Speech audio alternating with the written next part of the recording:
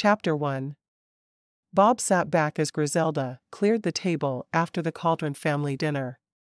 Griselda was Pop's new housekeeper, well, relatively new. She'd been working for him since Grams had died 2 years before, but she still felt like a new addition to Sunday dinners at the main house. They all liked her, but she didn't quite fit into the family dynamic the way Grams had. Pops looked at his 6 grandsons, all born within 5 days of one another, and said, "Let's head into the living room. I want to talk to all of you." Bob knew the groan he withheld was being echoed in the minds of his 2 brothers and his 3 cousins. They'd all 6 been raised by Pops and Grams when their parents had gone on a weekend retreat to the Bahamas and died in a plane crash together when the boys were 5. And really, his cousins were biologically his brothers. The family was strange for certain. He and his 2 brothers were triplets, and his cousins were triplets. Their mothers had been identical twins, and so had their fathers. So biologically, that meant they were all siblings, but they were really cousins. As a geneticist, he knew the odds of triplets born to 2 sets of identical twins was infinitesimal, but it had happened, and he and his brothers and cousins were living proof. They all moved into the living room to obey their grandfather, a man all 6 of them had the utmost respect for. If they hadn't respected him so much, they'd have run for the hills, as they all knew this lecture would be about carrying on the family line, something none of them had jumped to do as of yet. As soon as they were seated in the large space, Pop started talking, and even though they all knew what he'd be talking about, they paid rapt attention, trying to act like they cared. That was how much they loved him. Even if they didn't care about the same things he did, they could pretend, and they did. "I'm sure you're wondering why I've called you all in here," Pop started. "Not really," Wyatt said, but the others glared at him, and he grew quiet. Wyatt was firmly against marriage and having a family. Pops acted as if nothing had happened. He was used to all 6 boys and their temperaments. "When your parents died, your Grams and I took you in without a hesitation. We knew that you 6 were the future of the ranch, and in some ways, you proved us right. All of you work hard for the ranch and for our annual rodeo and race. You are the best 6 grandsons a man could ask for." However, Wyatt said, immediately quieting down when his 3 cousins and 2 brothers glared at him in unison. He knew he was supposed to sit quietly through these lectures, but he never seemed to be able to. Pops once again pretended Wyatt hadn't spoken. "However, as much as you boys have done for the ranch with your skills and your hard work, you have disappointed me in one aspect. If your Grams knew that none of you were married yet, she would be rolling over in her grave." "Here it comes," Wyatt mumbled. "This ranch has been in the Cauldron family since 1855. For those of you who can't do math to save your lives, and no one is staring at you, Jim, that's 165 years. I'm starting to think that if I want this ranch handed down to my great-grandkids, I'm going to have to adopt some. When are you boys going to get married? Start making some kids? I'm ready to be a great-grandpops, and you're making it rather difficult by not marrying." Wyatt opened his mouth, but Deck kicked him. Bob frowned, wishing someone else would say something, but since this was the 5th lecture of that sort since January, he knew it was time to do something drastic. "I plan to be married within a few weeks, Pops." He could feel every eye in the room on him as he said the words. He hadn't yet told anyone of his plan, but it was perfect for him. The man whom he'd been named after narrowed his eyes at him. "You've been dating someone and haven't introduced her to me yet? When are you bringing her home for Sunday dinner?" Bob grinned. "I talked to a matchmaker after this lecture 2 weeks ago. I am going to be introduced at the altar. Some lady back east runs a business called Matchrimony, and she's bringing me a bride. Wedding is in 2 weeks." He wasn't looking at his brothers or cousins when he made his little announcement, but he knew if he had been, they'd all be looking like they were trying to catch flies in their mouths. Pops glared at him for a moment. "Are you serious, boy?" "Very serious." I'll marry whomever she brings me, and we will live happily ever after, and there will be many more babies to run around the ranch. You satisfied now? Bob was sure his news would make Pops feel much better about the fact none of them were married yet. Pops shook his head. No, I'm not going to be satisfied until every single one of you is married and has given me a grandbaby, or 6. This ranch is meant to have children running all over it. Isn't there a camp field trip coming here next month? Wyatt asked, unable to control his tongue once again. There'll be kids all over it then. Pops joined the others in glaring at Wyatt that time. When Deck kicked Wyatt this time, Pops said, a little harder there, Deck. Deck laughed and happily obeyed. He was always willing to kick a brother or a cousin. He didn't care which. All right, I want all of you to think about marrying. Soon. I'm getting up there in years, and I want to be young enough to bounce my great-grands on my real knees, and not the replacements I'll need before too terribly long. You hear me? 5 of the men nodded, but Wyatt stuck his chin out belligerently. He never planned to marry, and they'd all known it for years. There was a crash from the kitchen, and Pops sighed dramatically. I wonder what Griselda broke this time. She probably tripped over her feet when she was trying to make you the best dessert you've ever tasted, Ted said with a grin. She has a crush on you, Pops. Don't be silly. Women do not have crushes on men my age. Pops glared at Ted, but they all knew better. Griselda had a crush, and she was hot to trot for Pops. None of them wanted to think too hard on it though, because but it was hard not to know. Maybe you should try to father those kids you want to repopulate the ranch, Jim said. You're not too old to have more kids. Pops rolled his eyes and went to the kitchen to see what had happened with Griselda. They could hear him using a soothing tone with her, as the 6 cousins looked at one another. Bob shook his head. I probably shouldn't have told Pops my plans yet, but I didn't know what else to say to get him off our cases. Wyatt shook his head. He's never going to be off our cases. Well, not mine anyway, because I'm never getting married. Jim frowned at Wyatt. You're being a pill tonight, Wyatt. I'm open for marriage if love finds me, but I'm not sure it ever will, so I'll just leave it at that. Jim trained the horses that Bob bred. They raised the best horses in the country when it came to horse racing. Bob was a geneticist, and he was careful about lineage. Ted shrugged. I don't care one way or the other really, so I'll get married if the right girl comes along. Ted was the only one of the cousins to live in the big house with Pops. He was the manager of the ranch, always crunching numbers. Bob looked at his cousins. He'd heard from his brothers, Jim and Ted. Now it was time to hear what the others were doing. Deck had been sitting quietly through it all, only kicking when certain people needed to be kicked. I've always wanted a dozen kids. I'm in. Cade looked at his brother as if he'd grown horns. Since when? Since always. The fact that you didn't know I wanted kids has more to do with you not paying attention to me than anything else. Cade crossed his arms over his chest. I pay attention. He took a deep breath. I guess if everyone else is looking for brides, I should look for one too. No reason for me to sit back and watch the rest of you marry. I guess. Maybe. Bob could tell his cousin wasn't sure what he really wanted, but he'd play along for now, since everyone else seemed to be. Wyatt didn't wait to be asked. I'm still not getting married. I don't care what you all do. I know marriage is not for me. Bob felt a corner of his mouth pull upward in a half-grin. What do you boys want to bet that Wyatt's married before the rodeo is over in September? If it didn't happen quick enough, he was happy to nudge it along in the right direction. I'll see whatever bet you put down, Wyatt said. I'm not marrying no way, no how. I have $1,000 down to start. Wyatt was the gambler of the group, and the others all knew it. He rarely lost a bet. Bob grinned.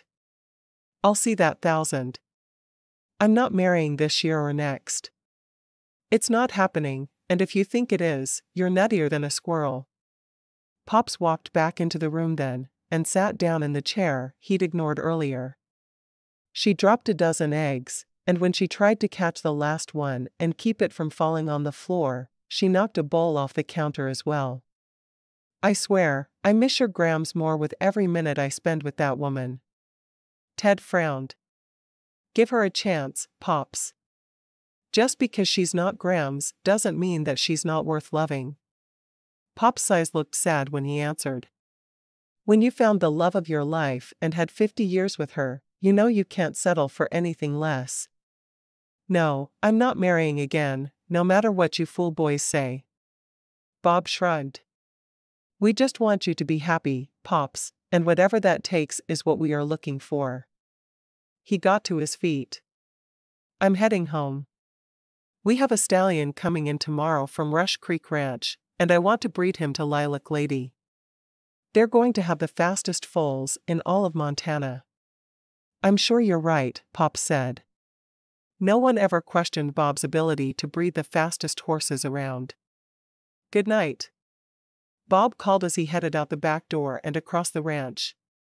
He only wished he could study his prospective bride's bloodline the way he had the horses. He wanted to make sure his children were as well bred as his horses. Asterisk. Tessa walked into the principal's office and sat down in the hot seat across from his desk. She and Keith had dated for 3 years before he'd announced he was going to marry her sister. This was the 3rd time she'd been called into his office in as many weeks. Yes, Mr. Burton?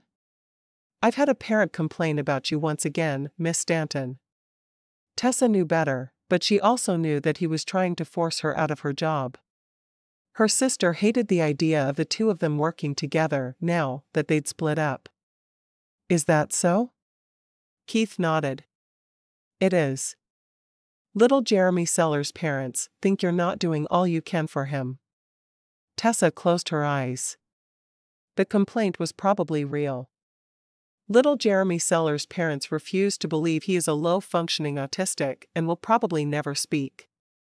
They have very unrealistic expectations for what speech will do for him. She kept her voice calm, and she was proud of that fact. Maybe they do, but they don't feel like you're doing all you can to help him. They are against him using a device that will speak for him in school, and yet you've made it part of his IEP. She sighed. It's the only way he can communicate. If they'd be open to him using one at home, he could actually respond to them when they talk to him. They're refusing to give him the chance to communicate, and I only have his best interests in mind. She'd argued with Jeremy's parents until she was blue in the face. He needed to be able to communicate, but he couldn't verbalize. He shook his head. You need to work with the parents and do what they want for their child. Even if what they want isn't in his best interest? How am I supposed to live with myself if I don't take care of the boy? She asked. He would spend his life in solitude if he couldn't communicate, and Jeremy responded so well to the assist device. I don't care whether you can live with yourself or not. You do what the parents want you to do, and that's all there is to it. I'm going to have to write you up again. Tessa got to her feet. Of course, you are. Why don't I just give my resignation? I'm sure you've been interviewing people to take my place anyway. He nodded. Of course, I have. I knew you'd stop doing your job properly as soon as I asked your sister to marry me. She closed her eyes and counted to 10. You know, if you'd been dating her for 3 years before you asked her to marry you, I wouldn't have thought anything of it. Instead, you dated me for 3 years and then asked my sister to marry you. Isn't that a little bit odd? She didn't wait for an answer. My resignation will be on your desk first thing in the morning. I'll work out my 2 weeks, but nothing more. There was no way she could continue to work with him with the way he was treating her. She left his office and walked down the hall to her best friend's. Knocking quickly, she opened the door. Joy was the only counselor for the K-8 school, and she and Tessa had been best friends since grad school. Tessa sat down across from her friend and waited for her to look up from the paperwork she was so intent on. "What happened?" Joy asked as soon as she saw Tessa's face. "You look mad." "I just tendered my resignation. One of the parents complained that I'm not doing my job properly, and I'm putting things into IEPs that they don't want." Joy closed her eyes and shook her head. "Don't tell me. Jeremy Seller? I was in that IEP meeting with you, and they refused to believe that having a device speaking for him was the best thing for him. They'd rather he couldn't communicate at all." "I know. He's locked inside himself with no way to express his needs without that machine, and they refuse to see it. They say I'm not doing my job properly because he's in 3rd grade and can't speak. They sent me a letter last week, and I offered to meet with them, but instead they talked to Keith." Tessa stood up and paced in the tiny room. "I'm ready to scream. I don't blame you, but what are you going to do? You need to work, because it keeps you alive. I've seen you work with all the kids, including little Jeremy, who is learning so much from you, and you couldn't be happy without them. You know it as well as I do." "Yeah, I'll start throwing resumes out like candy, I guess. I have been anyway, but I've been trying to focus in Illinois. Now I don't care where I go. I just need to be away from here. Besides, if I have to sit through one more family dinner with that man leering at my sister, I might just scream." Joy smiled. "I don't blame you." She pursed her lips. "Any thought of marrying?" "Marrying? The only serious boyfriend I've ever had is marrying my sister. How could I possibly be thinking of marrying?" Tessa was sure that Joy had lost her mind. "Well, at a convention last month, I met a woman who introduces people at the altar. I think she'd have you set up quickly." "Are you serious? You want me to marry a stranger?" "I'm just saying it's something to think about. You've been talking about how you're ready to marry, and I think it's a good idea, even if you don't." Joy wrote something on a piece of paper and handed it to Tessa. "Think about it. I'll be your maid of honor." Tessa reluctantly took the paper and stuffed it into the only pocket she had on her dress, her bra. "I'll think on it and let you know. I can't believe I'm even considering it. I'll grab a pizza and bring it to your place tonight, and we'll watch Gilmore Girls all night. It'll be good for us." Tessa nodded. "That sounds like a good idea. I'll stop and get ice cream on my way home, and we'll pig out on crap all night. That's what I need right now." She left her friend's office and walked back to her own. Just one more hour and school was out for the week, and she wouldn't have to see Keith until Sunday at dinner with her family. She didn't want to ever look at him again, but that wasn't exactly possible with him being her boss and marrying her sister. She pulled the paper out of her bra and read what was written there. Dr. Lachele Simpson. Matchrimony, followed by a phone number. Before she lost her nerve, Tessa made a call. "I'd like to speak with Dr. Simpson, please." "This is Dr. Lachele. You need your head shrunk, or do you want to get hitched?" Tessa sat for a moment, wondering what to say. Finally, she just hung up. There was no reason for her to stoop low enough to get married to someone she'd never seen before. She was an attractive woman with a good job and an excellent education. When her phone rang, she answered it quickly. "This is Tessa."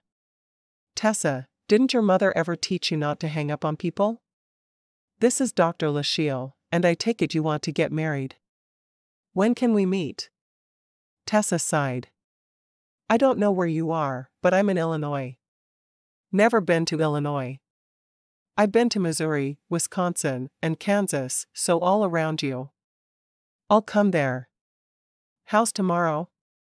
I'm not sure that I really want to go through with it," Tessa said. "No time like the present to find out. Give me your address." The voice on the other end of the line was soft, but very authoritative. Tessa took a deep breath, nervous about the whole situation, but she could always say no after she met the woman. She rattled off her address. "I'll be on a flight tomorrow, and I'll see you probably sometime in the afternoon. My interview process takes about 8 hours. Be ready." The phone went dead. Tessa rubbed her hands over her face. What had she done? Chapter 2. It was after 10 in the morning when Tessa woke up the next day. There was a mess from her night of revelry with Joy, and she immediately started cleaning. She hadn't mentioned talking to Dr. Lachele to her friend, and she wasn't sure why. She wasn't ashamed of it, but it felt weird. She was just starting the dishwasher when there was a knock on the front door of her little rental house. Hurrying to the door, she opened it wide, coming face to face with a middle-aged woman with purple hair. "I hope you're not mad, but I ran over your mailbox. I have someone coming out to fix it." "You ran over my mailbox?" Her mailbox wasn't even a little bit in the road. The woman would have had to drive up on the curb to hit it. Tessa peeked outside to see it, and sure enough, it was completely knocked over. "Sure. It's kind of what I do. I'm Dr. Lachele, by the way. Can I come in and put you through the most complete series of psychological tests in the known world?" Tessa didn't know how to react, which didn't seem to faze Dr. Lachele at all. She just walked in around her. "How did you hear about me, by the way?" "My best friend Joy is a school counselor, and she said you two were at a conference together last month." Dr. Lachele nodded. "Oh, yeah.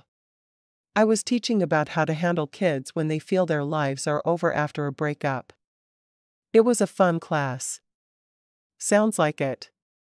Dr. Lachele walked into the living room, sank down in Tessa's favorite chair, and motioned for Tessa to sit. "Let's get started. I can't wait to know what's going on inside your head." Asterisk. Exactly 2 weeks later, Tessa stood at the back of a church somewhere in Montana. Since she'd made the phone call to Dr. Lachele, her life felt like it was a snowball rolling down a hill straight for a busy highway. She was scared to death, but it didn't seem to matter. She was getting married. Dressed in the most beautiful dress she'd ever seen, Tessa sat in a chair, impatiently waiting for Joy to finish with her makeup. "You're going to be so beautiful when I'm done with you," Joy said. "Of course, you're already the most beautiful girl I know, so it's an easy job." "You don't have to try to flatter me," Tessa told her friend. "I'm here, and I'm apparently going through with it, though how I got talked into this, I will never know. I've never even been to Montana, and here I am moving in. What's wrong with this picture?" "Not a thing. I think you're doing the best thing you could possibly do. And you never know, maybe your groom will have a handsome brother to take me away from all my troubles." Joy grinned at the idea. "I wouldn't count on it," Tessa said. The door opened, and Dr. Lachele hurried into the back room. "Are you ladies ready? Wedding starts in 15 minutes, and the bride is not supposed to be late." There was a woman behind Dr. Lachele whom Tessa had yet to meet. Dr. Lachele hurried to Joy, crying out, "Booby bump." After hugging both of the girls, she waited for her answer. "We're almost ready," Joy said. "Don't worry, just a few coats of lipstick and the world will be ready for us. Or maybe we'll be ready for the world. One of those." Dr. Lachele grinned. "All right. You two stay where you are. I need to go talk to your groom. Don't you just love Cauldron Valley, Montana? I grew up not too far from here, and I swear Montana is the most beautiful place in the whole wide world." With that, Dr. Lachele hurried from the room, the girl who seemed to be shadowing her right behind her. "I wonder who was with her," Joy said as she finished Tessa's makeup. "No telling. The woman is crazy, you know." Tessa still wasn't certain why she was trusting the insane purple-haired woman to match her with someone, but she was obviously doing it, or she wouldn't be at the church. "She is that. I think that's why I like her so much." Makes sense to me, Tessa said. I just hope my groom showed up. If he didn't, he'd face Dr. Lachele's wrath. Do you think there's a man alive that brave? Tessa didn't respond, because they both knew the answer to the question. There was no man alive brave enough to face the wrath of Dr. Lachele. She was sweet, and had a little fairy voice, but everyone could see there was a little bit of a wildcat deep inside her. Asterisk. Bob sat wearing his tux and waiting for the wedding to finally start in the pastor's office. It was the same church he'd gone to since he was a tiny boy, and he felt right at home, though it was a little odd to be in the pastor's office when he hadn't done anything wrong. It wasn't like he'd put cellophane on the toilets in the women's bathroom at the church, this time anyway. The door opened and Dr. Lachele flew in. Good, you're here. You're ready? She asked Bob. I am. This is my brother, Ted. I was going to have both of my brothers stand up with me, but Jim refused to wear a monkey suit. Poor guy. Bob looked at the woman behind Dr. Lachele.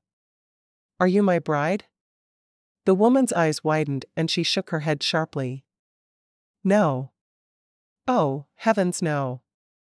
This is Jamie. She's just here to watch me do my thing. Dr. Lachele looked at Ted. It's nice to meet you, Ted. I'm always looking for more men to match up, so if you ever want to marry, have Bob give you my number. Yes, ma'am, Ted said, looking a little intimidated. All right. We're going to the front now, boys. You two need to take your places, and then I'll cue the music for your bride, Bob. She looks absolutely gorgeous today, and I expect you to tell her at your first opportunity. You hear me? I hear you. Bob followed the woman out of the room meekly, wondering why she intimidated him so much. She was a short little thing, and he couldn't think of any reason why she would be the least bit scary. He went to the front of the church and stood beside Ted, who leaned over and whispered. You put your fate in her hands? What were you thinking? I don't know what I was thinking, except that it would get pops off my back. Bob shrugged. Anything is worth that, right? Anything. The music started then as Griselda started pounding on the keys of the church's piano. Griselda had been playing piano there for as long as Bob could remember, and he knew she'd never married. He didn't remember her throwing herself at Pops before, but he had to wonder if it had been happening while Grams was alive. He felt bad for Grams if she had been, but she seemed so nice. He felt Ted's elbow in his ribs and looked at the back of the church. He swallowed hard. A beautiful blonde was walking toward him in a wedding dress, and there was a girl beside her. Why was there a girl walking his bride down the aisle?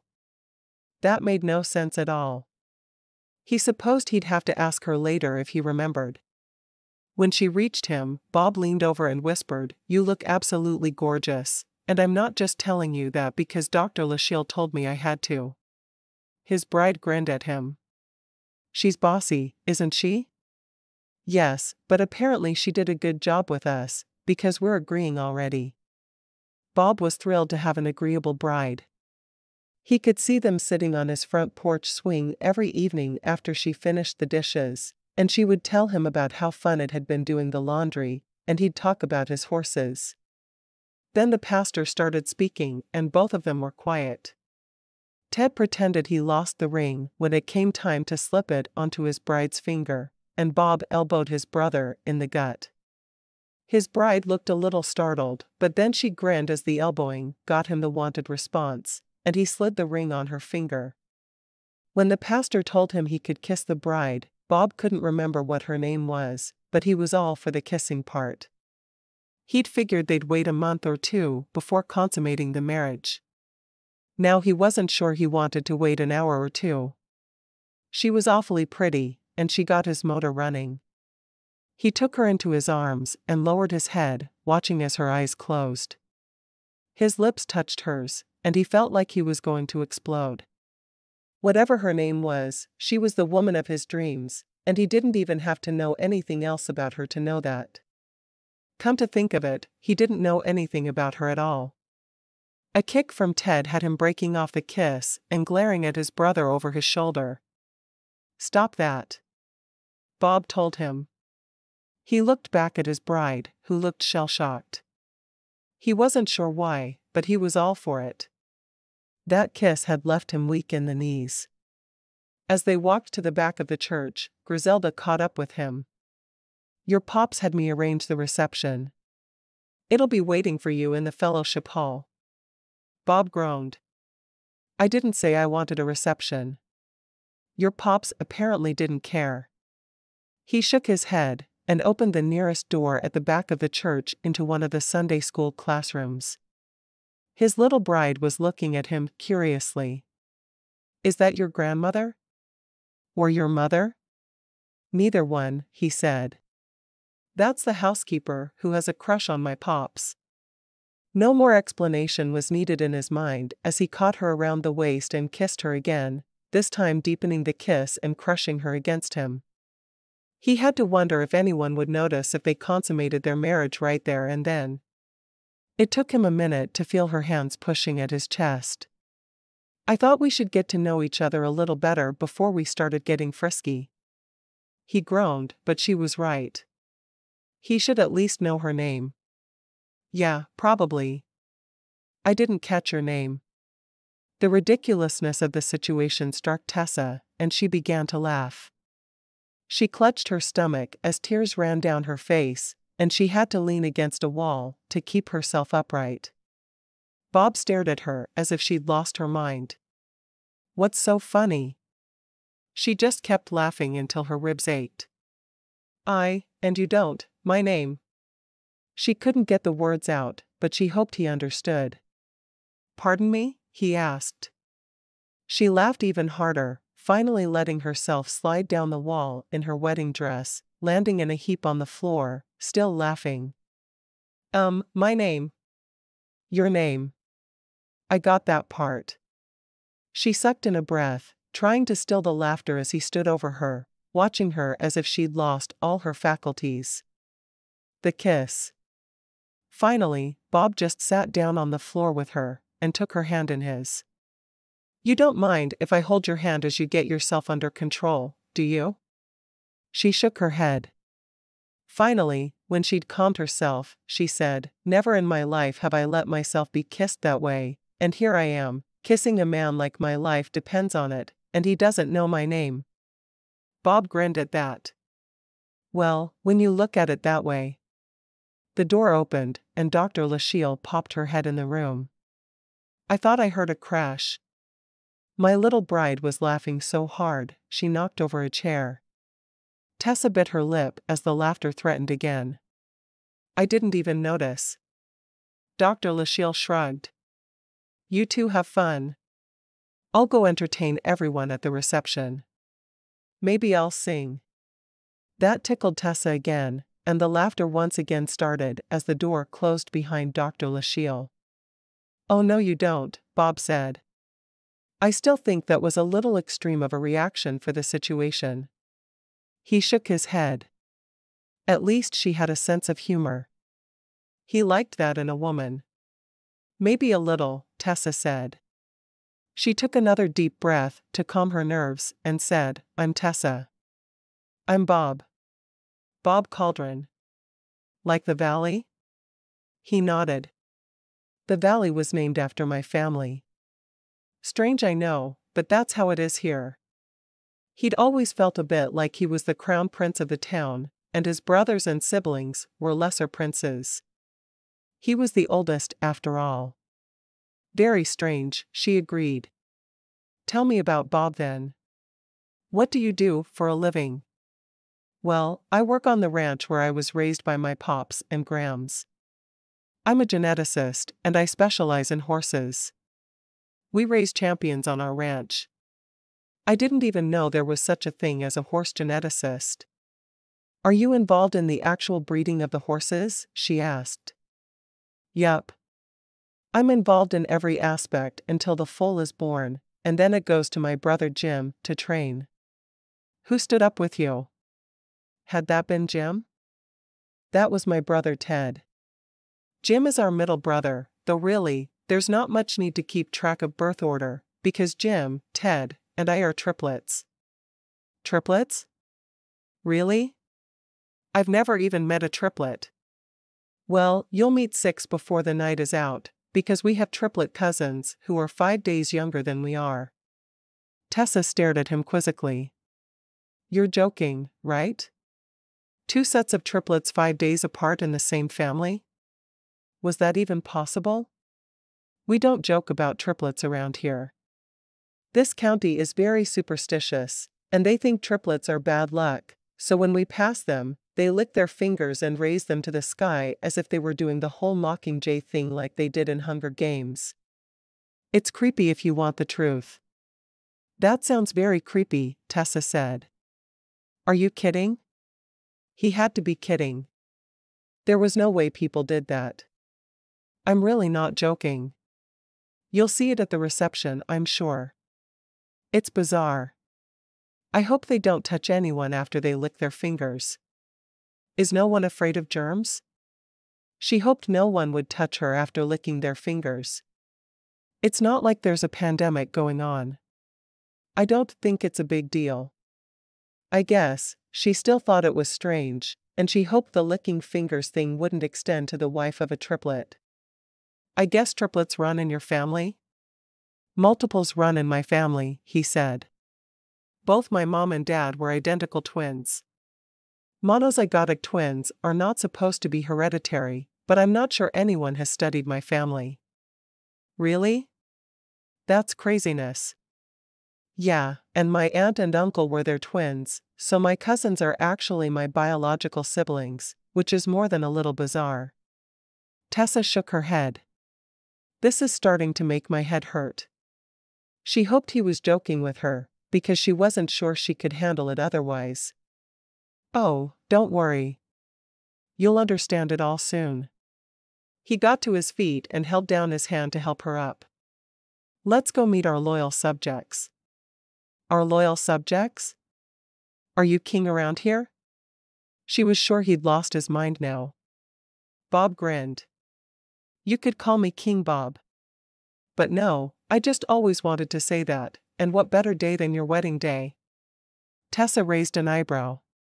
None, I guess. The man was a bit odd. Still, he seemed nice enough. Together, they walked to the reception, and the people waiting there cheered as they walked in. Bob bowed, which was strange, so Tessa curtsied. She could outstrange the man any day.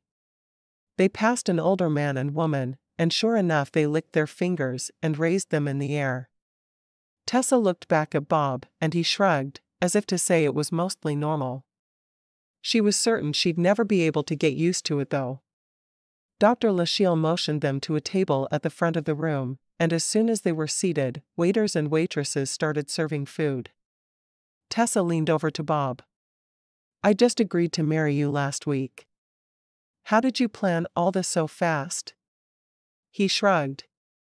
It was Griselda. She's amazing as long as Pops isn't around. When do I get to meet this Pops person? He's sitting on the other side of you. Tessa turned to look at the older man sitting to her left. Hello, Pops. I'm Tessa. It's nice to meet you, Tessa. You have wide hips, and that will be good for carrying babies. He studied her, but she saw the twinkle in his eye and wondered if maybe he was joking. She certainly hoped he was. I'm not pregnant. That's not why we married fast. Oh, yeah, the old man said. I knew that, but it'll happen, because I need a bunch of great-grandsons to carry on my family name. What if I only have daughters? Tessa asked, narrowing her eyes. Then I'll love them just the same, Pops declared. She smiled and nodded, glad he saw things the same way she did. She noted that people were walking in front of them, and they all licked their fingers and raised them in the air. Those people are creepy. Get used to it, Bob said. One man stopped to talk to them, and he had Crayola crayons woven through a long beard that was halfway down his chest. So, you finally found someone willing to saddle herself with you. Bob nodded. Sure did, Clyde. Beard's looking good. I'm going to win Culliest Beard for the 6th year in a row at the county fair this year. I don't care who thinks different.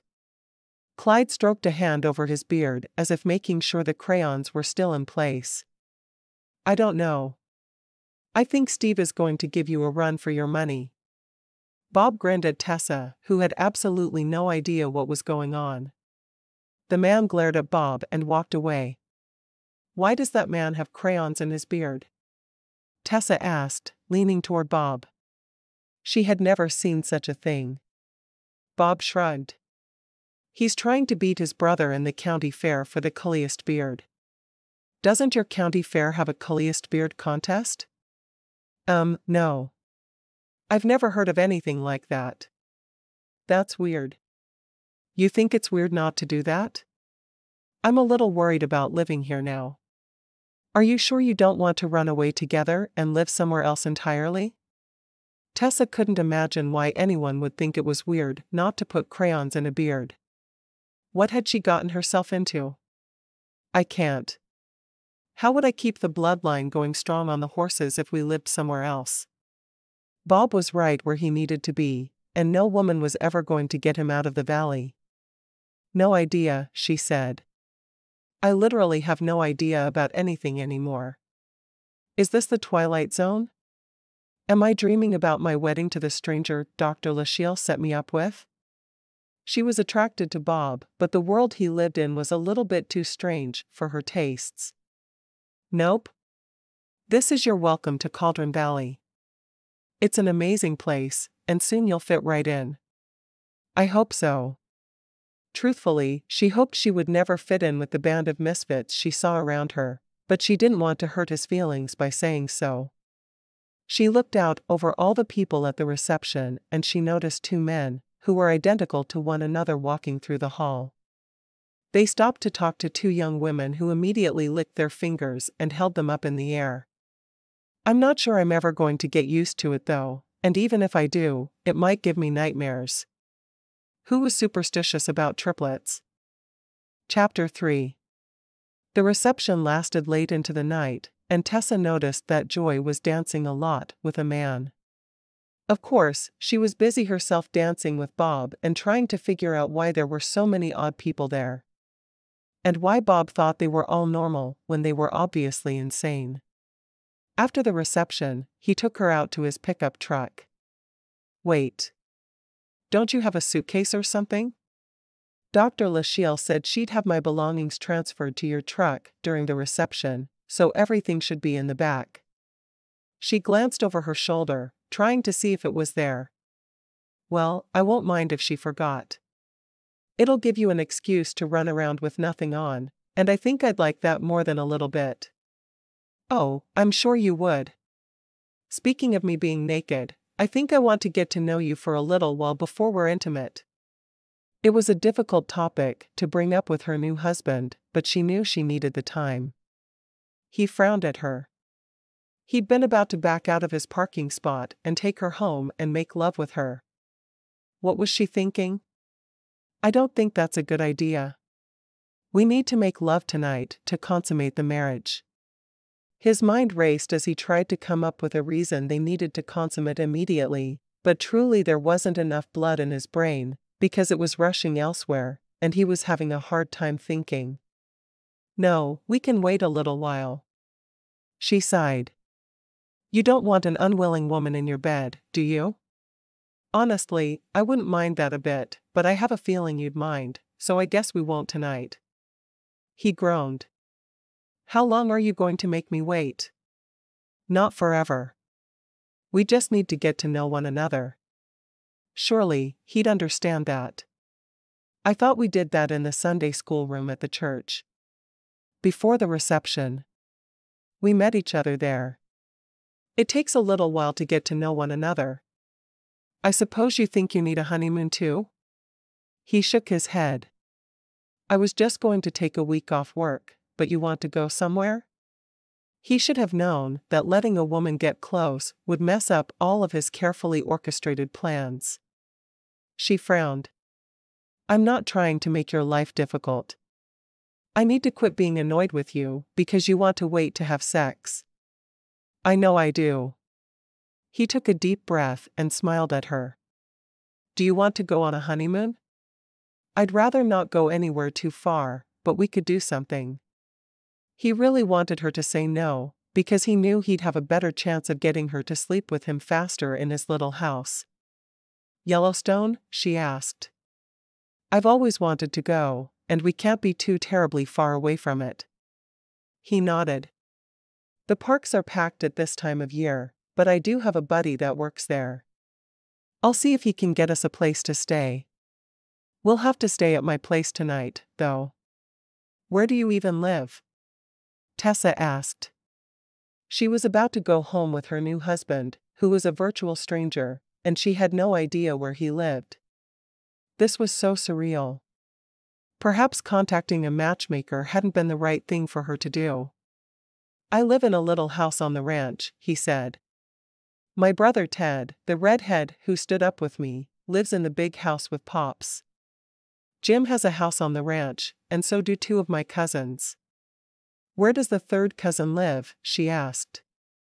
Bob smiled.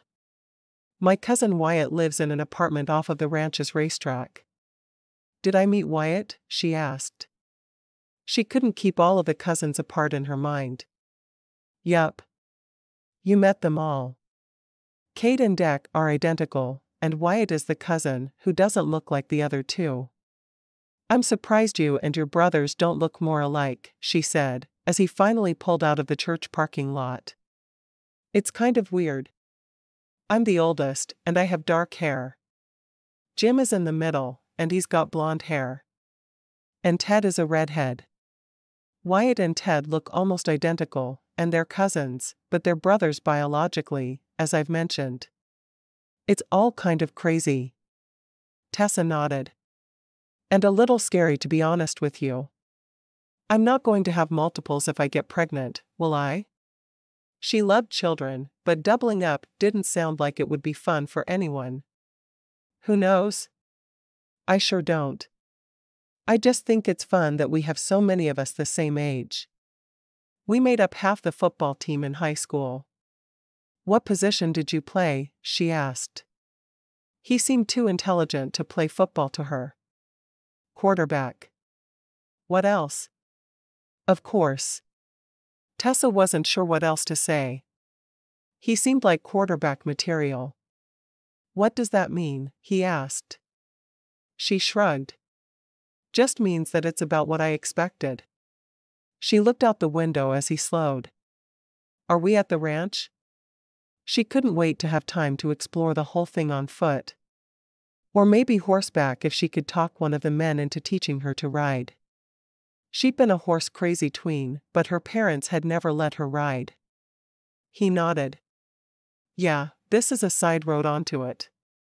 The ranch is huge, but this little portion of it is mine. The other houses are away from us, so we'll have our own sweetheart retreat back here. As long as there's a porch swing, I'll be happy. There's a porch swing. I can't wait to spend quiet nights sitting with you there. Right after she finished the dishes, of course. He couldn't let her get away with shirking her womanly duties. Thanks for being willing to make a honeymoon out of it. There's not a reason for you to stay here, is there? Our prize mare is expecting twins in September, and we need to worry about her, but for now, it should be all right. I plan to be on hand when she goes into labor. He was more concerned about her than he wanted to let on. A mare having twins was a lot more difficult than a woman having twins. They were all worried about her. If you need to stay, we can do a honeymoon at another time, she said. He parked the truck in front of a small house. I appreciate that, but I can get away for a week. She's in good health, we just know that losing her or either of her foals will be hard for the ranch. Those babies are worth more than I can express. And you love her too, don't you? She could hear it in his voice as he talked about the mare. It was so sweet to see a big cowboy like him completely in love with a horse. It made him seem soft to her. Moonbeam? Of course, I love her. We all do. She's a pretty special mare. He opened the door and got down, walking around to open her door, feeling strange as he did, but she was in a wedding dress. It couldn't be easy for her to climb in and out of his truck. Did you bring a car? Tessa shook her head. No, my friend Joy is going to drive it up after school is out. School? Is she a college student? Bob hadn't thought her friend looked quite that young, but he hadn't spent a lot of time studying her either. No, she's a school counselor at a school in Illinois where I'm from. We were co-workers, but we met in grad school. You have a graduate degree? He asked, surprised. Yeah, I'm a speech therapist. I resigned a couple of weeks ago. So, you could marry me, he said, and she didn't argue with him. She wasn't sure she was ready to talk about Keith and her sister at the moment. He walked to the back of the truck and grabbed her 2 suitcases. This is all you brought? That couldn't be enough for her to keep going until her things arrived. Most women wore more makeup than he could fit into both bags. School's out in 2 weeks, and my car is packed as full as it can be. Joy will drive it up then. That makes sense. It was smart of you to do it that way. He just hoped she didn't feel the need to go out and buy everything in town to see her through. I thought so. She walked toward the house, curious about the place where she'd be living for a while. She wasn't sure if she would want to stay on the ranch with his entire family, but they could talk about that at a later date. Stopping at the porch swing, she gave it a nudge and smiled when it started swinging. There would be many romantic nights spent there with her new husband. He opened the door for her, and she noted that he didn't bother with a key. She completely understood because the small town she was from in Illinois was just the same. No one locked their doors, because they knew everyone in town.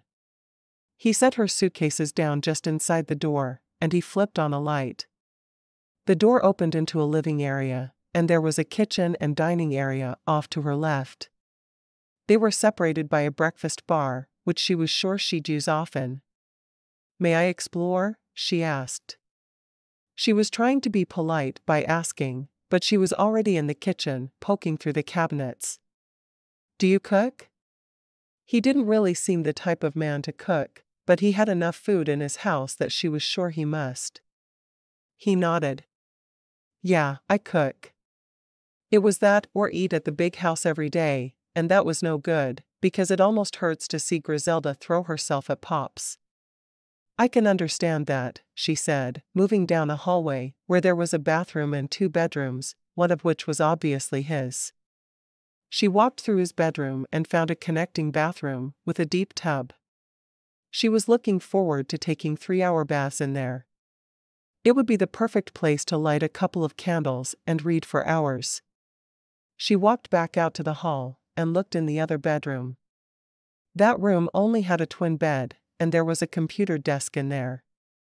Is this your office? She asked. He nodded. I use it as a home office. I also have a small office in the breeding barn, and I do most of my work there. She nodded. I'm sleeping in here tonight, I think. It would be perfect for her until she was ready for sex with him. He sighed dramatically. Are you sure I can't charm you into my bed? He asked. I know your name now. Tessa laughed. No, I don't think that's a good enough reason to go to bed with you. She shook her head. How many men could use a line like they knew your name to get you into bed with them? Only someone like Bob would even try that tactic. Fine. He looked toward the front of the house. Is there one suitcase you need more than the other? If I can arrange it, we'll leave in the morning, so you probably don't want to unpack both of them. I'd like the smaller one. She had a pair of pajamas and some casual clothes in there.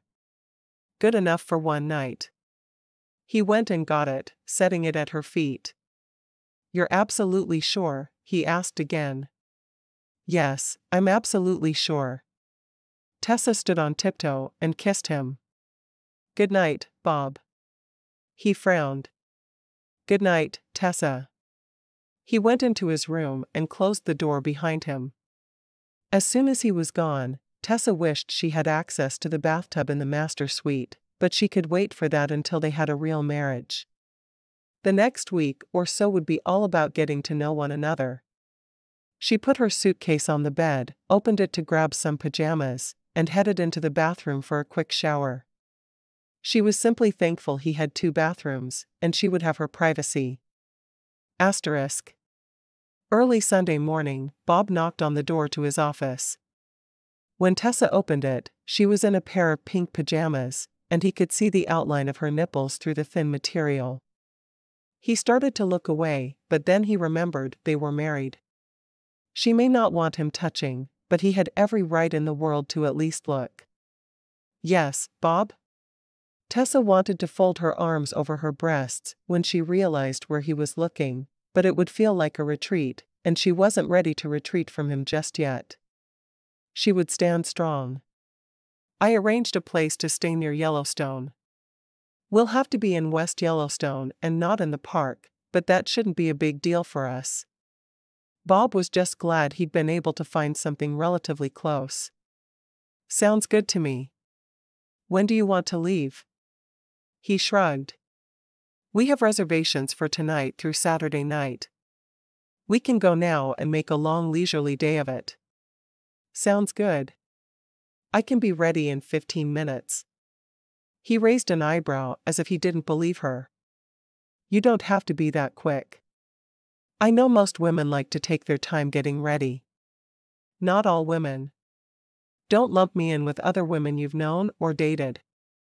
She closed the door in his face, and quickly stripped, changing into shorts and a t-shirt. She grabbed her hairbrush and a scrunchie and put her long blonde hair back into a ponytail. When she finished, she snapped her suitcase shut and reopened the door. 5 more minutes, she said, hurrying into the bathroom and brushed her teeth. Bob was in the living room when she walked out. He'd obviously gotten comfortable, expecting it to take her hours to be ready. "Would you mind putting my suitcases in the truck?" she asked. She could do it, but why be married to a big hunk of a man if he wasn't going to help her with little things? He nodded. "Sure, I'll do that while you get ready." "I am ready." Bob looked at her and saw she was dressed, her hair up, and she even had her shoes on.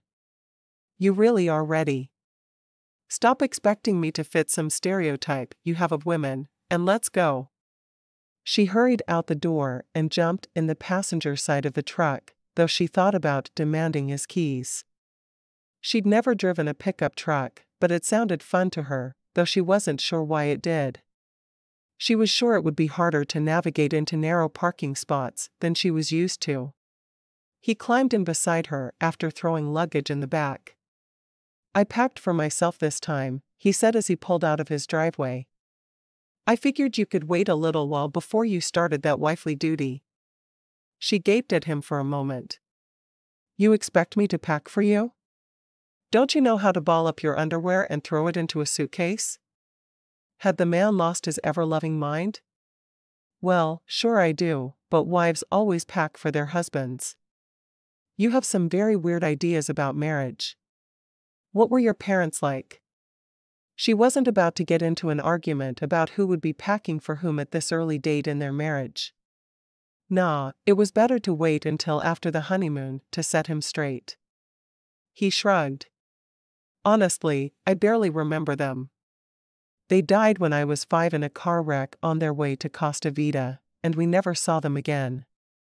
They were with my aunt and uncle, who died as well." "That's really sad. So, your grandparents raised you?" He nodded. "Yeah. We'd always lived close, so it wasn't a big transition. We were staying with them when it happened. I can honestly say it was a much bigger deal for us when Grams died." He still missed his Grams every single day, while he barely remembered his parents. Which explained his antiquated views about marriage. He'd been raised by his grandparents. She'd have to slowly train him as to what to expect in a modern marriage. Hopefully it wouldn't take too terribly long. I'm sorry for all of your losses, she said softly. Since you didn't have time to cook breakfast before we left this morning, I was hoping you wouldn't mind if we stopped somewhere, he said. I thought you said you could cook, she said, looking at him. Why would he expect her to cook when he was perfectly capable of doing it for himself? She hoped it wasn't something like the packing thing. Well, sure, but I never will have to again, because you'll be cooking for me. He had no grin on his face. He didn't seem to be joking. Tessa felt her heart jump into her chest.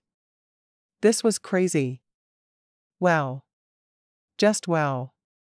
She had never in her life met a man with so many anachronistic views about marriage.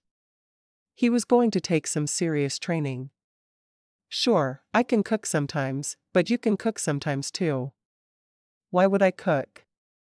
You're going to be home all day, so you'll have plenty of time, he said. It only made sense for her to cook, because she wouldn't be working. Why would I be home all day, she asked, really not understanding him at all. I will in the summers, sure, but during the school year, I really hope I'll have a job in the area. He stopped the truck right there in the middle of the road, and turned to look at her with surprise. You plan on working? The look on his face was priceless. He'd obviously never considered the possibility of his wife working outside the home. I didn't go to grad school to sit on my butt all day and knit. She didn't even know what to do with knitting needles except maybe poke him in the gut. She could do that. Grams knitted, and she never once complained. She made me sweaters every single year for Christmas. Why did she have a problem with knitting? And that's fine if that's what she wanted to do. What I want to do is do the work I spent 6 years in school for.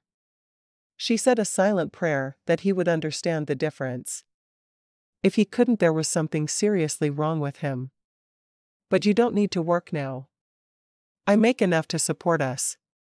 She'd never have to work again, and he was sure once she realized that, she would be thrilled instead of arguing with him about it. He was giving her a gift. A honk from behind them had him putting the truck in drive and starting down the road again, though the person who passed them glared at them before licking their fingers and raising them in the air. She closed her eyes, not believing the argument she was having with her brand new husband. Bob, women work, and it's okay if they want to.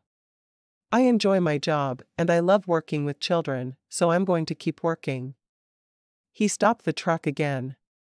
But you don't have to work. Surely, she'd figure out that he was making her life easier by allowing her to stay home. No, I don't have to work, but I want to work. I hope you can see the difference. Tessa shook her head. And you have got to quit stopping your truck in the middle of the street. Someone is going to rear-end us. He put the truck back into drive. I just never imagined you'd want to work when you don't have to. Maybe I didn't make myself clear. I love my job. I don't want to stay home and make your suppers. I'll make you a deal. I'll cook all summer long, while you're working and I'm not, but when we're both working, we can take turns cooking. It sounded fair to her. But you don't have to work. She laughed softly. No matter how many times you tell me that I don't have to work, I'm still going to want to work. I love working with children with speech problems. I don't understand. I can see that. As you get to know me better, I'm sure the light will shine brighter and brighter until the light bulb goes off over your head as if you're a cartoon character. Tessa had never had a discussion with someone quite as dense as Bob was being, but he was obviously a very intelligent man. I'm not so sure of that, Bob said, frowning. This marriage wasn't starting off the way he'd expected. Chapter 4. After a quick breakfast, Bob and Tessa headed toward Yellowstone again. What exactly do you want to see in Yellowstone? He asked. Tessa shrugged. I don't even know. Hiking could be fun. I want to see the geysers. Old Faithful sounds amazing. I want to see the upper falls. I saw a picture of it from a friend who had gone, and it looked incredible. I just want to experience the wonder that is Yellowstone, and see real live bison running around like they did once in our country. I just want to experience what I can, and it sounds like a perfect place to get to know one another better. Bob nodded. All right.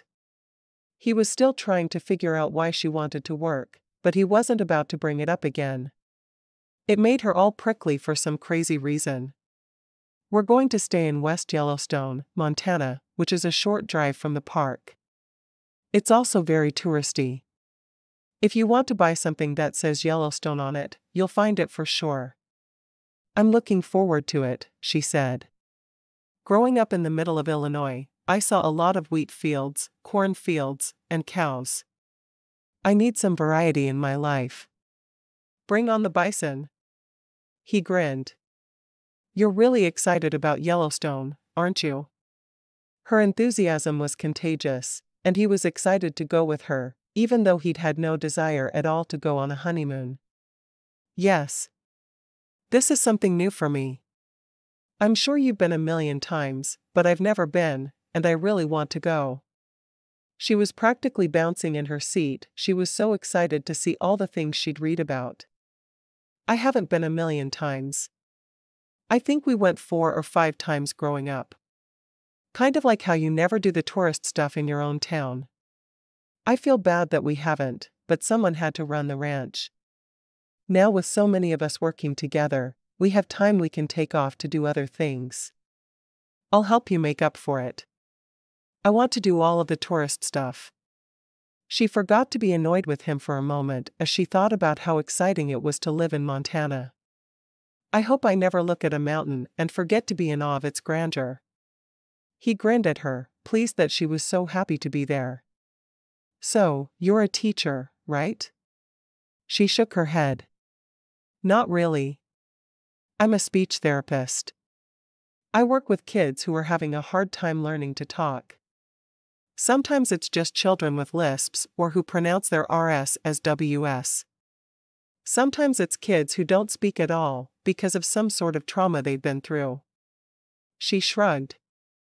I work with kids who are autistic, who might never speak, but I find a way for them to communicate, usually with a machine that they can tap the right word on, so they can tell you what they want. It's challenging work, but I love it. It sounds like it would be a real challenge. He didn't tell her again that she didn't have to work anymore, because it seemed to annoy her, but he hoped she'd understand soon. He wasn't willing to talk about it on their honeymoon, though.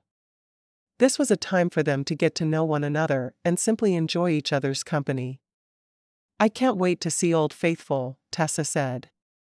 I've seen photos, and it looks absolutely amazing. It's like all the other geysers, he said. The best thing about Old Faithful is that it goes off regularly. The others aren't as easy to predict. The scientists at Yellowstone always know within a few minutes when Old Faithful will erupt. You're willing to go there with me, right? Tessa asked. Of course. I haven't been to the park as an adult, and I can't wait to see everything all over again. I'm sure I'll see it all through fresh eyes and enjoy it even more than I did as a kid. Do you know your way around? Bob shook his head. Not at all. I seriously remember very little about it, and it'll be like I'm going for the first time again. We'll have to pick up a map. He was sure there were maps of all the amazing things to see there. I can follow a map, Tessa said gleefully. It was afternoon by the time they got to West Yellowstone, and they immediately checked into their hotel. He'd booked a loft room, and he was lucky to have gotten it. They had to climb a flight of stairs to get into their room, and Tessa carried her own suitcases up without thinking about it. She was used to doing for herself. Bob frowned at her. I'd have gotten those for you. She shrugged. I know, but I don't need help with them. I am perfectly capable of carrying my own possessions.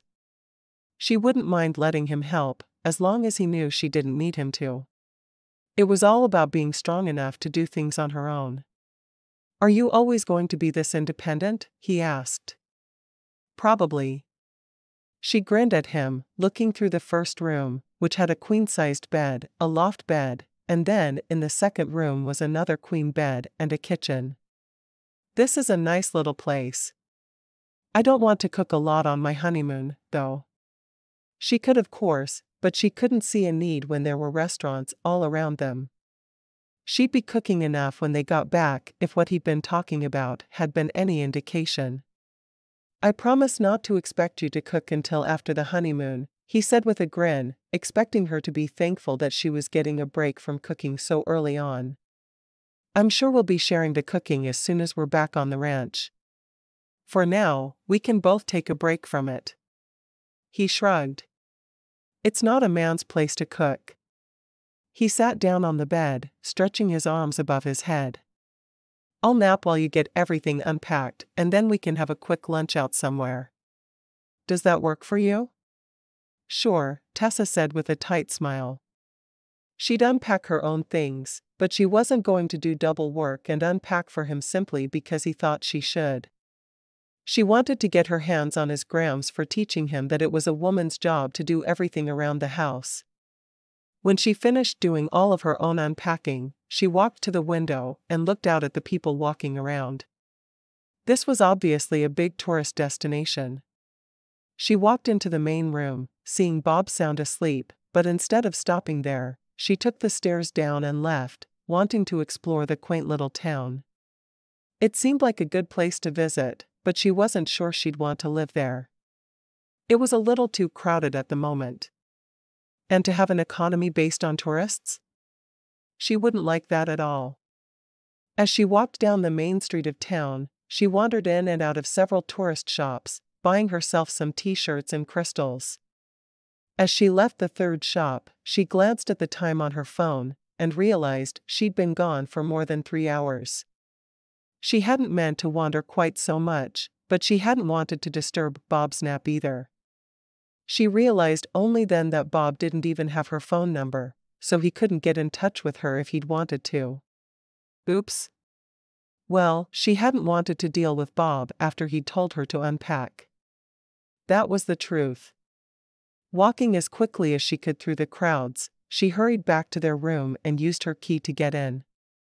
Climbing the stairs, she found Bob sitting on his bed, phone in hand. You were gone for hours, he said, glaring at her. I was worried. Sorry, I lost track of time. I love tourist shops, and I got involved in what I was doing. Why didn't you wake me to go with you? He asked, looking hurt. If you were too tired to unpack your things, I thought you were too tired to explore with me, she said, trying to look innocent. Was I wrong? He frowned. You didn't get my things put away. You only did your own. Well, of course I only did my own. We're not even sleeping together yet. I don't want to embarrass you by handling your underwear. She smiled sweetly. He shook his head. You have an answer for everything, don't you? Tessa grinned. Usually. Have you eaten? He asked. I'm hungry. Not yet. Why don't we go see if there's a place that sounds good near here? There's a lot of stuff open, and we could just walk until we find something. She liked to walk and explore, and she was glad she'd done it without him. Men could be pains about shopping. All right. He stood up, grabbing his wallet and keys from the nightstand. Let's go. Together, the two of them walked down the street the way Tessa had just been, stopping at a quaint little restaurant that looked like it was decorated in an Old West theme. This look good? He asked. She nodded. Food sounds really good at the moment. After choosing their meals, they talked, the conversation stilted. It was hard to sit with a stranger you were married to and act like everything was just fine. So, you went to school to be a geneticist? Yes, but I did my best to focus on the bloodlines of animals, and particularly horses. I have a doctorate. I still do a lot of research on each of the animals I choose, wanting our bloodline to be the best. Are there horses and cattle on your ranch? There are a few cattle. My brother, Jim trains the horses to be able to work with cattle as well as just for racing, so we have to keep a few around for those purposes. We don't make much on the cattle, because that's not our focus. She nodded. How long has the ranch been in your family? Since 1852. My great-great-great something grandparents went west on the Oregon Trail, and they settled here.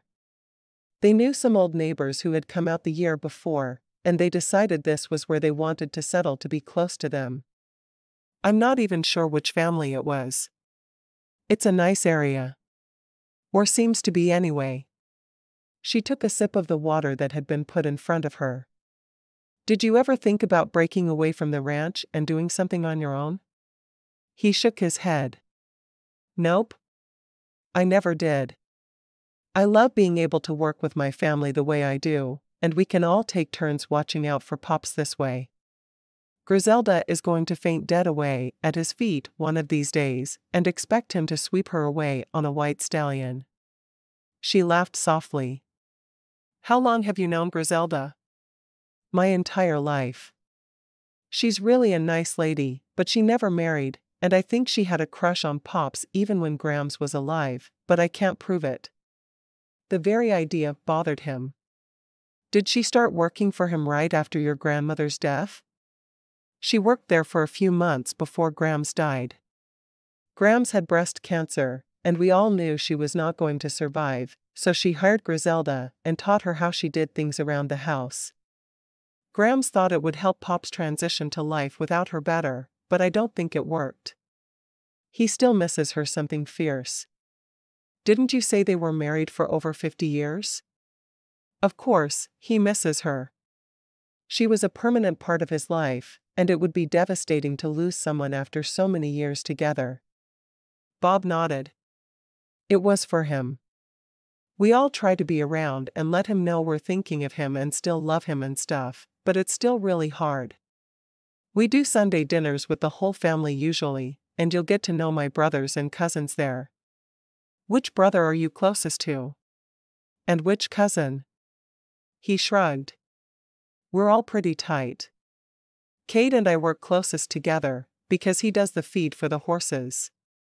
He actually grows his own feed, and he makes sure it's just right for our horses. He grinned at her. Grams always said there was something in the water, because no matter what one of us decided to do, we were great at it. Kate sells his horse feed to other ranchers in the area, and he's even starting to market it nationwide. What's so special about it? Tessa asked. She'd had no idea there were different feeds for horses. Didn't they just eat grass? I'm not really sure, but it makes the horses grow bigger and stronger. They have no health issues at all. There's just something almost magical about it. What do your brothers do? She asked. I think you told me, but let's face it, we've talked about a lot in the past 24 hours. He nodded. And my family is a little stranger and more complicated than most. Jim trains the horses. He's dyslexic and never did well with school, but I swear to you, he's a horse whisperer. It's like they know what he wants them to do, and so they do it. It's that simple. She smiled. Maybe he can teach me to ride then. I've always wanted to learn. Bob frowned. I'll teach you to ride. I'm not a horse whisperer, but I sure know which end is which. Tessa shrugged. I don't care who teaches me as long as I get to learn to ride a horse. No problem. Ted does the books. He can stretch $1 in a way no one else in this world can. He'll come up with an idea for income for the ranch, and the next thing I know, we're making a ton of money from nothing. It's crazy. Sounds like you all have your strengths. Have you ever bred 2 horses that didn't do well? She asked. He seemed to be very confident in what he did, but most professionals had some failures. He shook his head. Never. Every mare and stallion I've put together have rendered a champion colt. And my maras never failed to get pregnant either. We don't keep any stallions on property, but I always bring one in for breeding purposes. I don't want bloodlines mixing, so I make sure all of our male horses end up as geldings. It helps us keep things straight. Do you have a favorite horse? She asked. I've never really spent much time around horses, but I am fascinated by them. I was one of those girls who went horse crazy, while other girls were going boy crazy. Favorite horse? I think it's Moonbeam. She's currently pregnant with twins, which is not super safe for a horse. We're having to monitor her really closely, and Kate is working on a feed specifically for her. That's really cool. I'm glad you all work together so well and make things happen. I couldn't work with my sister for all the tea in China. You have a sister? What's her name? Lindsay, and I don't want to talk about her. Tessa wasn't sure she could talk about her sister without spewing all the negative feelings she had for her all over Bob. She still couldn't believe her own sister would steal her husband from her. Of course, it didn't matter now that she was out of Illinois. Bob frowned. It was the first subject she hadn't been willing to talk about with him. All right. Tessa smiled. My friend Joy came with me for the wedding yesterday. Joy is a lot of fun, and she's the one who will be driving my car back after school is out. I look forward to getting to know her then. She made a face. Do you think it would be okay if she stayed with your grandfather when she comes back? I don't feel like our house is big enough for a guest at this point, but I'd love to have a little more time with her, if you don't mind. Pops would love that. And you should call him Pops too. Everyone does. I'd like that. My grandparents all died before I was born, so it will be nice to have a grandfather. Don't call him Grandpa or Granddad or anything though. He only likes to be called Pops, because to him, Pops is a much cooler grandfather. Tessa laughed. He sounds like a good man. Oh, he is the best man I've ever known. After my dad and uncle were killed by cannibals in Africa while they were there for the Peace Corps, he became more serious. He never planned to raise 6 boys on top of the 2 he'd already raised. Grams told us to never talk about it with him, and we never did. Wait, your parents were killed by cannibals? Didn't you tell me they died in a car crash? Bob frowned. Well, my grandparents were never willing to talk about how they died, really, so the 6 of us have always made up different ways they died. It's our way of coping. Every time I talk about my parents dying, I say how I think they died at that moment. Today feels like they were killed by cannibals on a peacekeeping mission. Don't you want to know the truth? Tessa asked. The truth is my parents died when I was 5. I have very few memories of them. Knowing how they died won't change anything. Talking to Pops about how they died will just make him sad, and he's sad enough now that Grams died. I'll just keep making stuff up, and all will be fine. Okay. Tessa didn't really understand why he didn't want to know the truth, but he did seem content making stuff up whenever he was asked. She was sure Joy would have a field day with him. What do you want to do tonight? He shrugged. You know what I really like to do when I have downtime? She shook her head. I like to work on a jigsaw puzzle. There's a decent-sized table in our room, so why don't we get a puzzle from one of the shops and go back and work on it? It's too late to go to Yellowstone tonight, anyway. All right. I enjoy puzzles too, and I saw a few that had Yellowstone scenery in the shops. That would be a lot of fun, and we could talk or not, get to know each other while quiet and while talking. Sometimes you learn more about someone when you don't talk to them than you do when you are talking. I guess. Bob shrugged. I just feel like doing a puzzle. She was making things way too complicated for him. Then let's go get a puzzle. She watched as he paid the bill for their meal, and the 2 of them walked back toward the hotel, along the way stepping into one of the shops and buying a puzzle. She couldn't wait to get started. Chapter 5. The next morning, Bob and Tessa woke early, planning to get a quick breakfast in town before heading to Yellowstone. When Bob woke, he got a shower and then immediately woke his wife. "I want to leave within the hour, so I thought I'd wake you so you could get ready." She nodded, going immediately into the bathroom, which still had steamed mirrors from Bob's shower. It was strange living in such a close space with someone else, but she was certain she'd get used to it. When he wasn't insisting she act like his grandmother had, Bob wasn't a bad man. There were definitely things to work through, but they'd get there. She hoped. After breakfast, they headed into the park, and Tessa tried to look in every direction at once. Mainly what she could see was simply a heavily forested area, but she wanted to get out and explore immediately. She knew it wasn't safe, but it didn't seem like a dangerous place. She spotted a bear off in the distance and squealed. "There's a bear." "There are lots of bears in Yellowstone," Bob said calmly. "And bison. And moose. You want to stay away from all three, because they could each kill you." "I'm sure they could. I'll be careful." "Where are we going first?" "We'll head toward Old Faithful first. I think if you saw nothing else here, you'd want to see that geyser, and I'd like to walk the lower geyser basin, but we'll do that after." He was surprised to find himself actually excited to show this place to his sweet wife. She was special, and he wanted to move the earth for her. "Is it a long walk?" she asked.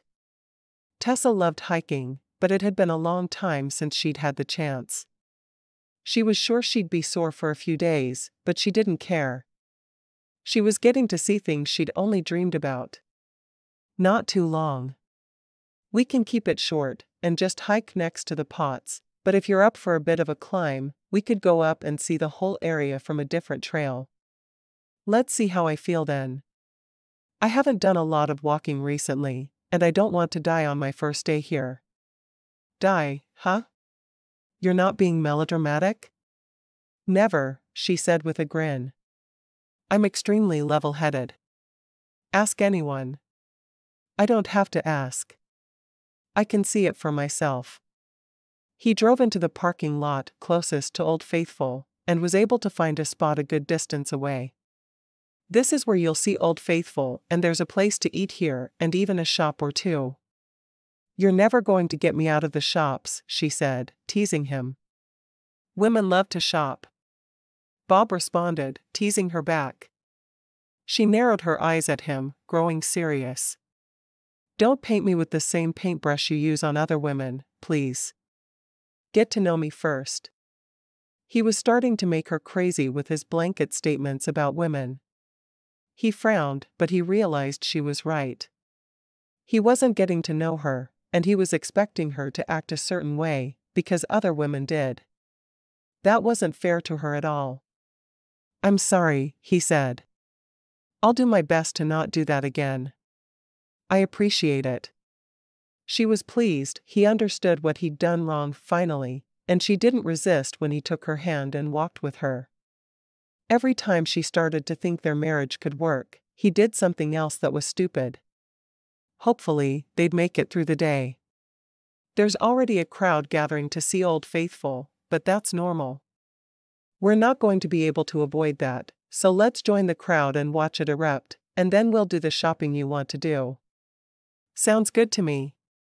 She didn't love crowds, and she really preferred it when people practiced social distancing, but she joined the throng of people waiting for the geyser to erupt. She wished she could get closer, but the huge crowd of tourists blocked her view. When the geyser erupted a few minutes later, she wasn't disappointed though, and was instead filled with awe as the geyser shot water straight into the air. When the short eruption was over, she and Bob headed toward Old Faithful Lodge. "They're renovating the lodge, and I have a friend who's part of the project. It's pretty amazing from the pictures he's posted on Facebook, but I'm excited to look at it for real." "Will we see your friend?" she asked, looking around them. He shook his head. "No, he didn't have time today, and he didn't want to interrupt my honeymoon." He was glad John hadn't wanted to join them. He didn't want to have to share his beautiful wife even for a minute of conversation. "I can appreciate that," she said. The entire place was lovely. From there, they walked into one of the tourist shops, and she grinned. So many of these things were in West Yellowstone as well, but she wanted to support the park by buying their overpriced souvenirs there. She rubbed her hands together, anxious to get started. By the time she'd finished gathering the mementos she wanted, it was time for lunch. He led her back to the restaurant in Old Faithful Lodge. "Are we going to spend more time inside shopping than we do outside on the trails?" he asked. He wasn't really bothered by her time in the shop, but he was curious about how she ticked. Tessa shrugged. "Maybe. I hate normal shopping, but put me in a souvenir shop, and I'll spend all day, wanting to get just the right things to remember my time by." "You hate shopping? You mean like grocery shopping, right? I bet you go shoe shopping all the time." Bob couldn't imagine a woman who thought she had enough shoes. Every friend he'd ever had always complained about his girlfriend and her need to have hundreds of pairs of shoes. "You know what? I don't like shoe shopping at all. I find it annoying and aggravating. I buy shoes when I absolutely need to, and I still wish you'd quit comparing me to every other woman you'd ever known." She took a sip of her water as she watched him. Would he realize he was being a jerk? She certainly hoped so, because if the man wasn't teachable, he would have to be pushed off a cliff somewhere. She couldn't make it the year she'd agreed to in Matrimony's contract. "You're right. I keep doing that, don't I?" He shrugged. "With all the women in town being afraid of me because of the triplet thing, I've never really had a relationship. I was too busy at college to even try for one, and when I got back to Cauldron Valley, the women were still afraid of me." She looked at him as if considering his words for a moment before nodding. "That makes a lot of sense actually. Not ever having a relationship would mean you had no idea how to deal with women. You're going to have to let me teach you." He shrugged. "Sure. If that makes you happy." He was sure he did well in his dealings with women, but if she thought he needed to work on them, he would. No questions asked. He wanted nothing more than to please his beautiful bride. "Trust me, it will make me very happy. Then I'll learn all I can from you." He was determined to make her happy and keep the family name going. Pops needed great-grandbabies, and he was the only one who was married. He'd make sure they happened. After a very long day of hiking, shopping, and eating, they returned to the hotel room, and she collapsed onto her bed. Her feet ached, and she pulled one onto her lap to try to rub it. "You need a foot rub?" Bob asked. He had immediately gone to the table to work on the puzzle some more. "I do." She never would have asked, but if he was offering, there was no way she'd turn him down. What woman in her right mind didn't want a foot rub from a handsome man like Bob? He sat at the foot of her bed, pulling one of her feet into his lap. He peeled her sock off and applied pressure to her foot, trying to find the spots that hurt her. He'd never given anyone a foot rub before, so he hoped he was doing it right. "That feels good." "Thank you."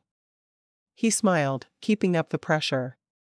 This was the first time they'd been on a bed together and the most he'd ever touched her. He couldn't help but wonder if he could turn this into something more. "Did you have fun today?" Tessa nodded. "It was a good day. I feel like I know you better, and I got to see a lot of Yellowstone. It's an amazing place.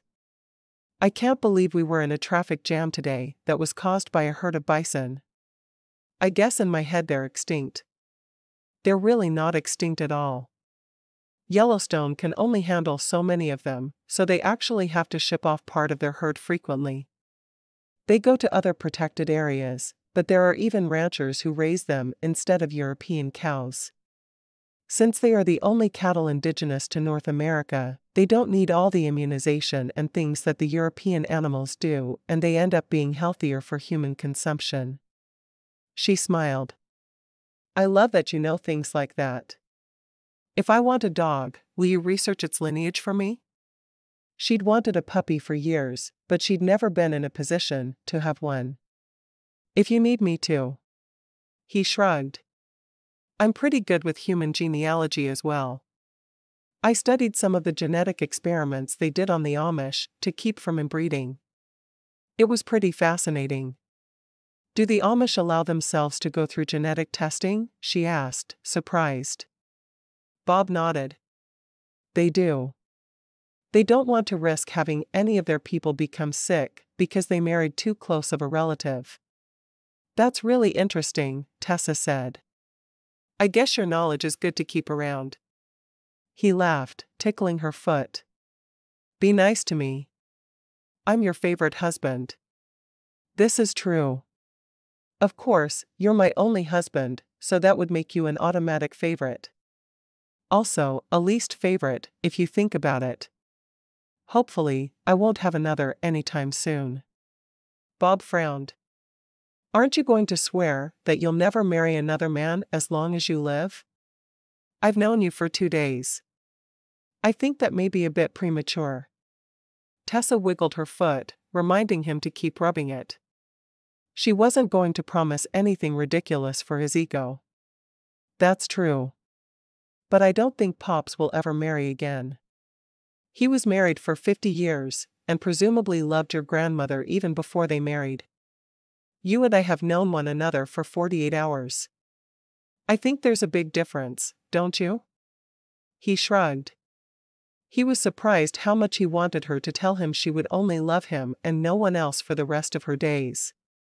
He hadn't really been worried about how she felt about him before they met, finding the whole meeting at the altar thing more of a genetic experiment than anything else. Now that he'd done it though, he was surprised at how much his feelings came into play. When he'd finished with her foot rub, he crawled up to the head of the bed, stretching out beside her, both of them with their backs against the headboard. Did I do all right? He asked. The foot massage, she asked, looking over at him. At his nod, she said, you did great. She was surprised at how needy he seemed for compliments. Thanks. Do you need one? He shook his head. Not at all. I thought a little canoodling might be fun though. Canoodling? She asked, raising an eyebrow and giggling. How can you say that word so seriously? He shrugged. No idea, really. My grandmother used to say it, so I guess it's just a normal word to me. Before meeting her, he'd never realized just how old-fashioned his upbringing had been. Being raised by his grandparents had definitely given him some antiquated ideas about things, and definitely an antiquated vocabulary. Well, I like it. She turned toward him, putting her palm flat on his chest. Thanks for a good day. I really did have fun. I did too, he said, surprising himself. He thought he was only going to Yellowstone to appease her, not to enjoy himself. It turned out, just being in her company made him happy. Don't look so shocked, she said, grinning at him. He dipped his head, and leaned down to her, pressing his lips against hers. She had been eating a small piece of chocolate she'd gotten in the park, and he could taste the sweetness on her lips. Deepening the kiss, one hand went to her waist to pull her closer to him. He wanted so much from her, but he knew it was too early for them. She would never allow him to make love to her yet. And she'd refused to negotiate a date. Tessa wrapped her arms around Bob's neck and kissed him back with everything inside her. She'd had a wonderful day with him, and his touch made her knees weak. She stroked her hand along the side of his neck, enjoying the feel of his hot skin against her cool hands. He pulled her against him more completely, his lips roaming from hers to lightly kiss her neck. She tilted her head to give him better access to the skin there. Finally, Bob sat up, looking directly into Tessa's eyes. If you're going to stop me, then you need to stop me now, he said.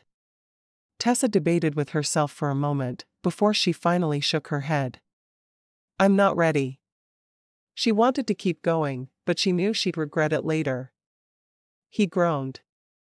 I was afraid you'd say that. I'm sorry.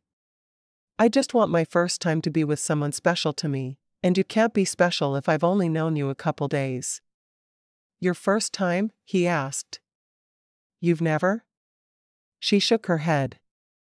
No, I always said I'd wait until I was married, and I know we're married, but it doesn't feel right yet. If we'd had time to get to know each other before the wedding, I'm sure I'd have slept with you on our wedding night. But you don't mind if I keep trying, right? Are you asking for permission to canoodle with me at a future time? She asked, grinning at him. He nodded. Yes, I guess I am. Yes, Bob, you're welcome to try again. I'm sure soon the answer will be yes, but it doesn't feel right tonight. All right. I understand. He got out of the bed and walked back over to the puzzle. Come over and play puzzle with me some more. We have fun doing that. Tessa smiled and joined him at the table, each of them sitting in the chair the other had been in the previous night. She loved seeing the puzzle from a totally different angle. Bob too, for that matter. He may make her crazy at times, but he was always good to look at. Asterisk. On the last full day of their trip, they hiked the trails near the lower falls, and Tessa felt at peace as she stood looking out over the beauty of the waterfalls with Bob at her side, his arm around her. It's so powerful, she said, and he could barely hear her over the sound of the falls. It is. I feel like Yellowstone shows us God's raw power in ways other places don't. Here we see the falls, and we've stood at so many geysers watching water spew into the air. Truly, this is an amazing place. We'll come again. He wasn't sure why he hadn't been enamored of the place as a child, but it probably had to do with being there with his brothers and cousins. They'd always fought when cooped up together, but they loved each other more than words could express. I wish we could come every weekend, she said softly, then she shook her head. Which is absolutely unrealistic, and I realize it. It is, but we can at least come every year. They turned and walked back down the path to the truck, and he could still see how awestruck she was by the beautiful experience. Now we just need to see a moose. We've seen bears, been stuck in bison jams, but no moose. Are they hiding this year? She laughed, shaking her head. I'm sure we'll see one before we're out of the park. I'll watch, and you go super slow. Like there's any other way to drive in Yellowstone, he said softly. Just before they reached the gates, she pointed off to the right. 3 moose. Our trip is now complete, he said, grinning over at her. Their easy camaraderie of the past few days filled him with hope about their relationship. After a leisurely supper, they returned to the hotel, and Tessa headed for the shower right away. It was time, and she wanted to be nice and fresh-smelling for their first time together, instead of smelling like she'd spent the day hiking. When she came out of the bathroom, she was wearing a thin nightgown she'd purchased when she knew she was going to be getting married, knowing she would eventually want it. Bob was sitting at the table, putting the last few pieces into the puzzle they'd worked on every day for almost a week. You're almost done, she said softly, when she came to the conclusion he'd never look up and see how she was dressed if she didn't speak to him. Bob said, putting another piece in place. He glanced up and saw her wearing a flimsy, soft pink nightgown. He felt as if he'd swallowed his tongue, her appearance having rendered him completely speechless. He got to his feet and walked to her as if mesmerized, taking her into his arms and pulling her close to him. Words weren't needed after that, as he lowered his head to hers, kissing her with passion. Her arms went around him, and she clung to him as he caught her by the waist and lifted her, one of her legs on either side of his hips. He lowered her to the bed and his hands roamed over her body. If her nightgown wasn't an invitation to make love, he didn't know what was, and he wasn't about to ask her if she was sure. No, he was going to take advantage of the situation before she changed her mind. His hands stroked over her nightgown and toyed with her nipples, smiling as they tightened into buds under his fingertips. Her hands roamed over his back and he groaned with pleasure. This woman set his body on fire like no other, and he couldn't wait to join with her, finally consummating their marriage. It had been far too long in his opinion, but hopefully this was the start to a new part of their marriage. His hand went between her thighs, and he stroked the tight bud he found there, one finger sliding inside her to test her readiness for him. He got to his feet, throwing clothes in every direction as he stripped. Tessa had only eyes for his erection, which made her gulp hard. He was a large man, and she wasn't sure she was ready for him, but this first time, she would simply have to trust him. He rolled atop her, and when his member found her core, she let out a gasp as he entered her. The feeling of fullness was too much, and she wasn't sure if she could bear it for much longer. Bob could see the pain on her face, and he leaned down to kiss her softly, his hand going between them to stroke her more and help her adjust to him. When her legs wrapped around his hips, he knew she was ready, and he began the slow thrusts that were the mating dance he'd wanted to share with her since the moment he'd laid eyes on her. Finally, she was his wife in every way. When he groaned with pleasure as his seed flowed into her, she clung to him, feeling the same thrill he did. The last thing she thought as he tucked her against him for sleep that night was that she shouldn't have waited so long. Bob made her feel special.